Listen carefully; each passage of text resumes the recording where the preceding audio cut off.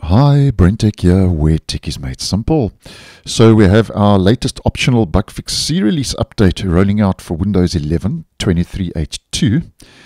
And the update was made available late yesterday in my region on the 26th of September. And the update is optional. Unless you have this toggle turned on, then it becomes mandatory. And the update is KB5043145 and is, give or take, the same update I posted on just a couple of days ago when it was still in preview and has now made its way into the stable channel. Now, if we just head over to WinVer, the About Windows menu, just to check out the build upgrade. For Windows 11 23H2, the OS build is now sitting on 22631.4249 after the update has been installed. Now, we get 6 new features, one more than when it was still in preview, and the first 5, according to Microsoft, are on a gradual rollout. So they might not be available to all users, including myself. So I haven't received any of these new 5 features, but I'll just demonstrate to give you a general idea.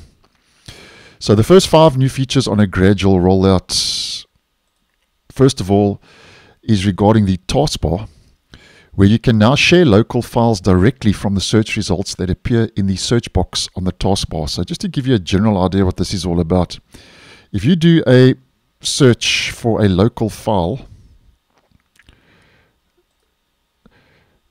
over and above these options, open, run as administrator, and open file location, if you have received this new feature, you should see a share option to share that local file. So that's the first new feature.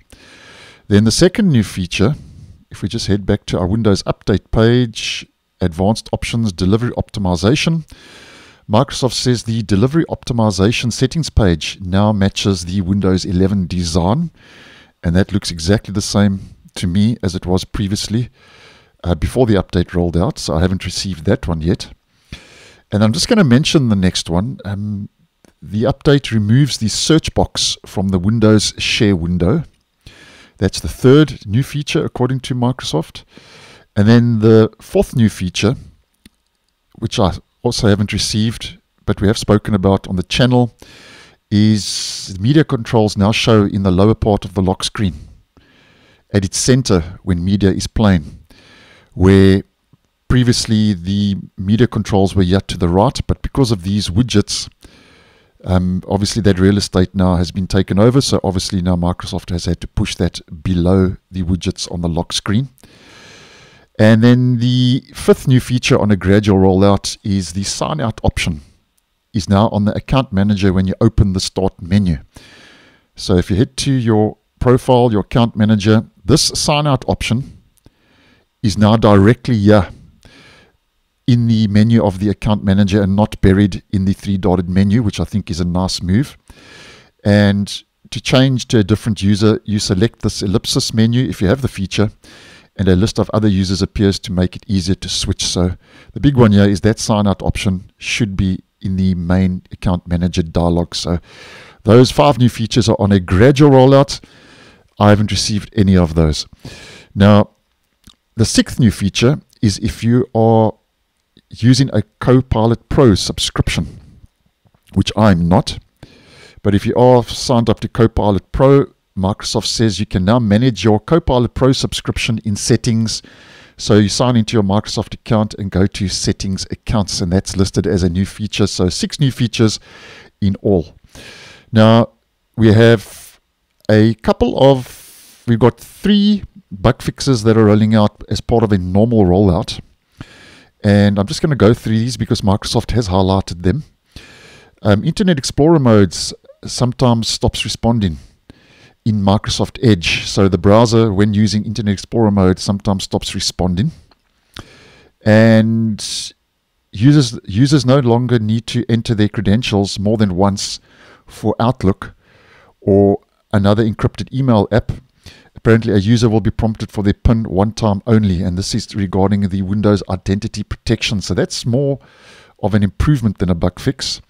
And then the Task Manager, apparently it stops responding when you switch from a high contrast theme to a normal theme.